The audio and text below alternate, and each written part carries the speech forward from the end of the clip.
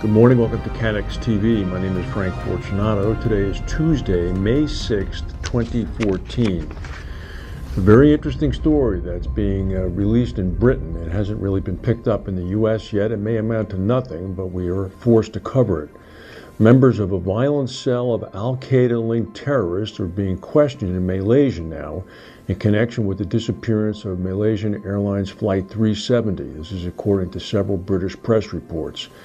International law enforcement agencies, including the FBI and Britain's MI6, asked Malaysian authorities to conduct, quote, intense interrogations of the 11 militants, who range in age from 22 to 55 and include students, business professionals, as well as a young widow. This is according to the London Daily Mail. They were all arrested in Malaysia last week, according to an officer with the Counter-Terrorism Division in Malaysia. The arrests have increased concern that terrorists may have taken control of the plane. This officer went on to say the possibility that the plane was diverted by militants is still high on the list. The plane, of course, vanished 2 months ago with 239 people on board. About an hour ago at the White House, a report on global warming was released. Flooded rail lines, bigger than frequent droughts, a rash of wildfire. These are some of the alarming predictions included in the climate change report. The climate change, according to the report, said once considered an issue for the distant future has now moved firmly into the present. One of the things that is different about this report is that it is no longer warning that climate change is coming. It has now shifted to helping Americans prepare for climate change, which is here now. Some of the themes talk about the huge amount of practical, usable knowledge that can be given to communities as they cope with the risks such as longer dry spells and increased risk for wildfire.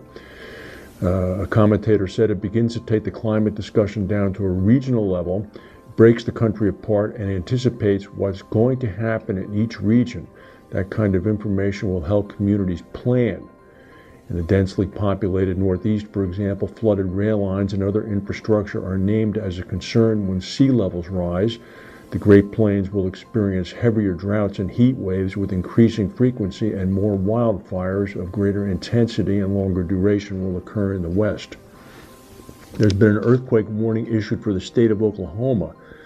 In a joint statement, the U.S. Geological Survey and the Oklahoma Geological Survey said that the risk of a damaging earthquake, one with an intensity greater than 5.0, has increased in central Oklahoma. This is the first time that the USGS has issued an earthquake warning for a state east of the Rockies. Authorities say that a large fire at a power plant in Colorado Springs, Colorado, has now been effectively controlled. 62 employees were evacuated. No one was injured. The fire occurred at the Colorado Springs Utilities plant at the Martin Drake Power Plant.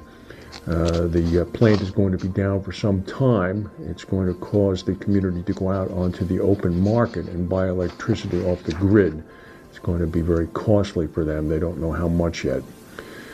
Endurance Specialty Holdings is considering increasing its offer to acquire rival reinsurer Aspen Insurance up to about $50 a share. This would be a price tag of $3.26 billion. Aspen, of course, rejected Endurance's initial offer of $47.50 a share. It's not known when the sweetened offer would be made, but the timing supposedly is not imminent. Endurance is scheduled to release first quarter earnings after the market close on Monday. Neither side offered any comment. John Charman, the CEO and chairman of Endurance, is speaking on Thursday in New York at an event that I am attending, and I will attempt to see if I can ask him any pertinent questions about this, although I'm sure many people have already asked, and Mr. Charman is very adept at dealing with the press. The reinsurance division of London-listed insurer and reinsurer Hiscox has put its money where its mouth is. Bronik Masojeda, the CEO, has often said he is not going to write reinsurance business that's underpriced. And in fact, their recent numbers that came out yesterday indicate that they have reduced their top-line reinsurance premiums by 14.2%. So they are not writing business if the premium is not adequate.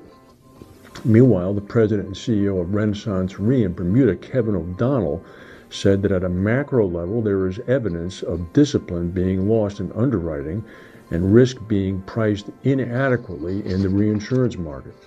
He said at the macro level, we're starting to see undisciplined behavior, with some risk being priced below an acceptable level of return for any form of capital.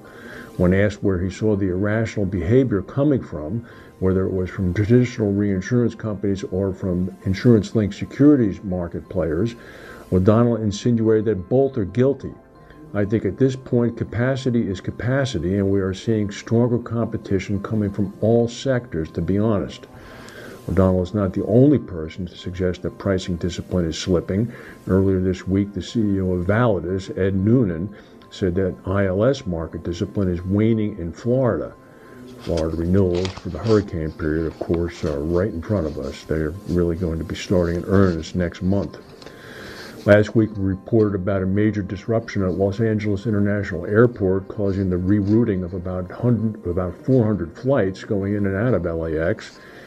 Today, we're finding out that one of the possible reasons for this was that data from a U-2 spy plane's flight plan may have caused the antiquated software used by the FAA to screw up. The U-2, which flies at about 60,000 feet in altitude under visual flight rules, presented an anomaly to the computer.